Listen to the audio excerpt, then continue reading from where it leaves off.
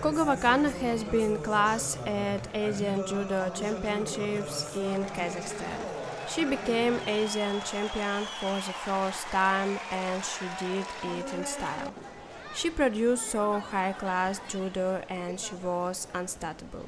So now I'm gonna show you best moments from her performance at Asians. She started her day from quarterfinal stage where she faced judoka of Uzbekistan in the blue judogi.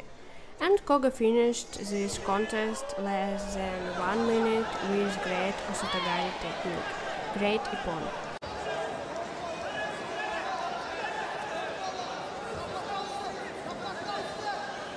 In the semi-final stage, she faced judoka Lee of Korea in the blue judogi. And right in the start of the contest fight went into Waza, where KOGA tried to get an advantage. As a result, she rolled over her opponent and then she locked her in Osaikomi Waza technique. As a result, she gets ippon and going into the fire.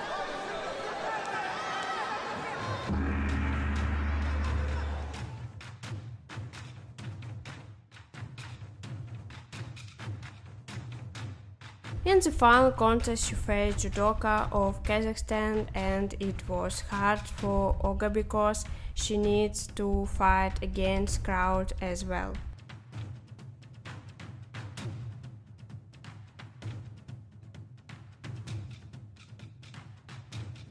By the way, she was so calm and focused on the match.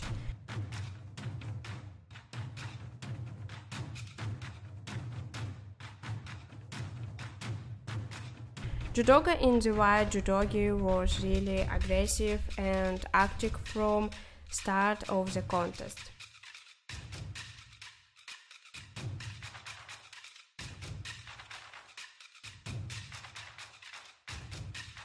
Few times KOGA Wakana went for her osotogari technique, and she tried to find her best in Waza also. So she tried for osotogari and seoinagi techniques and as a result she gets wazari with osoto technique.